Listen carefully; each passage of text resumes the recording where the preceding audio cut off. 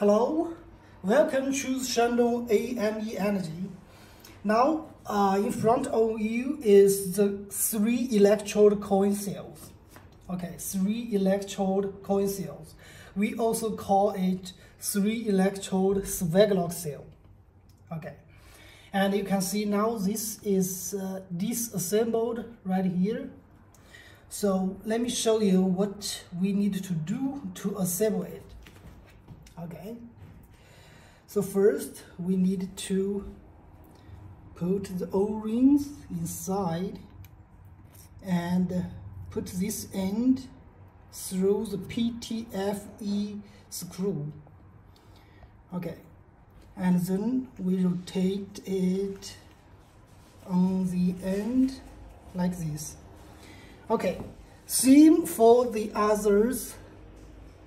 Same for the other two. We do the same thing like this, and we rotate it like this.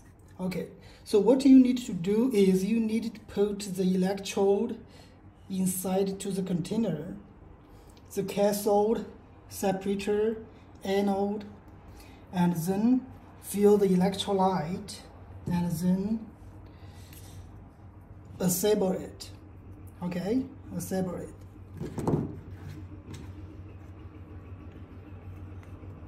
So like this, you need to tighten it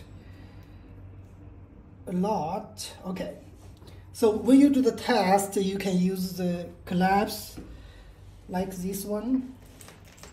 You can use the clamp to clamp the cathode like this, and then anode.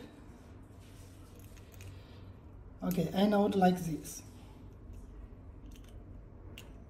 All right, just like this to test the cells. Okay, to test the cells. And on the top, this is a reference electrode. Okay, this is a reference electrode. Okay, I have another one here. This is a reference electrode, so it can be replaced by other electrode.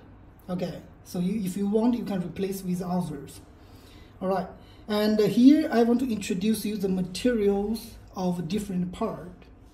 For example, this one, the metal part here, we have stainless steel, the first one. The second one, we have tie electrode.